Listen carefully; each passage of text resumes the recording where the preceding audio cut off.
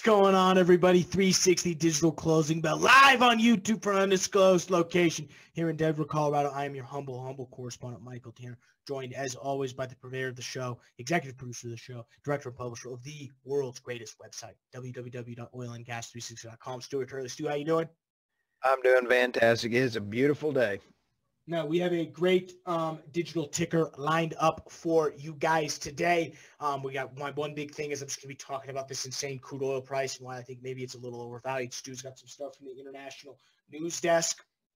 And before we dive into the digital ticker, I need to do a little shameless plug for the 360 Digital Whale Closing podcast. You can find that on iTunes, Spotify, YouTube. And if you're not already subscribed, please do that right now. It's the best way to stay up there on everything from an energy finance perspective. We just cut a show yesterday, or actually just 5 minutes ago, that should be up tomorrow in your inbox before the market opens, and it is a great 360 digital closing bell. You can also check out the Energy 360 Network by Intercom. It's the best place to find all of your energy thought leadership, iTunes, Spotify, and as always, the world's greatest website, www.oilandgas360.com. We have a new Twitter news feed that's out there. You can go follow at OAG360_news. It's the Oil and Gas 360 news desk.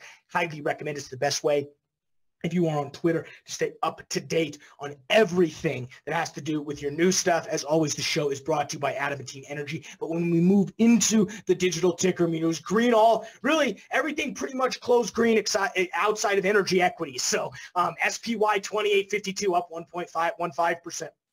NASDAQ down 90.45 or down up 45 points, 0.5% increase. Tech stocks doing okay. 23,625 for the Dow Jones, up 337 points, or about a 1.62% increase. Crude oil doing very well, up 8.74%, $2.20 all the way up to 27.49. Back into the curve, 12-month strip, 76 cents increase, so about a 2.3% increase.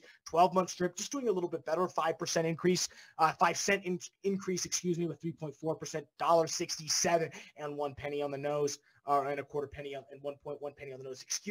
Back into the curve, $2.80 for natural gas, 12-month strip, only down about 2 pennies, about 1.05%. Our XOP, which is our E&P securities contract, as I mentioned, the only negative one on the day, down 0.7% to about 47.63. Oilfield Services, which is our OIH contract, up $1.54, closing above $100 to 193 cents, up 1.15%. We look at our biggest movers on the day. On the downside, CRC, California Resources Corporation, down 15% to $1.27. EAC Marcellus Trust, down 25% to 44 cents. Comstock Resources, down $4.49. That's down 30.9%. Our friend Jerry Jones runs that company. When we look at the upside, Ervesco Corporation, ticker symbol ENSV, up 16 cents to 11.7%. Sanchez Midstream Partners, up 12% to 38.25 cents, Ultra Participants, I'm not even sure what this bigger, it seems like it's an offshore public one. It was up ticker symbol UGP. I'm not even going to try to mess up the spelling on this one. Ticker symbol UGP, up $2.59, 13.6%. Stu, what's going on in the International News Desk?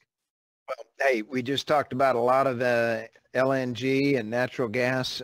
India currently has only 6% of their total energy is natural gas. However, they just have another LNG port coming online, and they have another 4 more that are already in the works to cooking.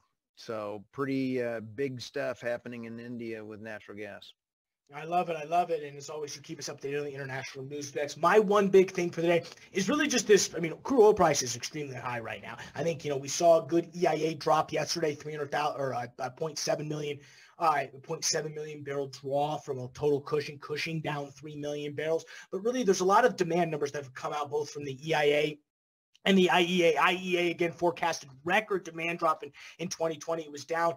EIA expects crude stockpiles to shrink by about 5.5 million barrels for that second half. The supply-demand dynamics, the number they actually talked about, they expect 2020 global oil demand to shrink by 9.07 million barrels per day, which is an increase than its original forecast of 6.85. So large demand drop numbers, and I think that's why oil price might be slightly high. And it's why I'm moving into next week on a bearish tone. And with that, we're going to go and let you guys get back to work. Thank you for checking out the 360 Digital